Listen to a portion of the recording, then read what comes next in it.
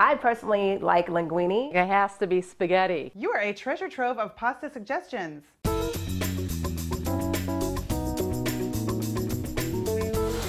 As a mom of 2 little boys, I know that pasta is the one meal that I can count on that everyone is going to love, no matter what.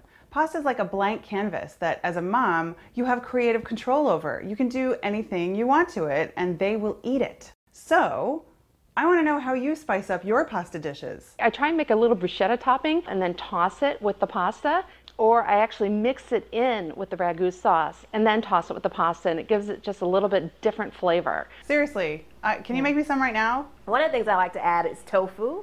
And so I'll add spices to the tofu and kind of saute it prior to adding it to the sauce. So that's a nice way to spice things up. Okay, now I'm hungry. Anyone else? We will do, something crazy like spaghetti tacos. In fact, I think we're going to have that for dinner tonight. I basically throw a huge bowl of everything on the table and then a box of taco shells and watch them try and spoon it all into the shells and then actually maintain integrity of the shell while they eat this stuff. It's just fantastic to watch.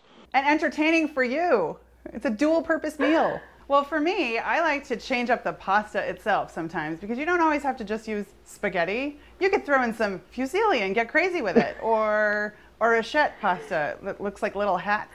My kids like to play with those, but then they do eventually eat them. I think we have pasta at least 3 times a week. I enjoy it myself, and my son likes it too, so it's quick, easy, and it can have variety as well.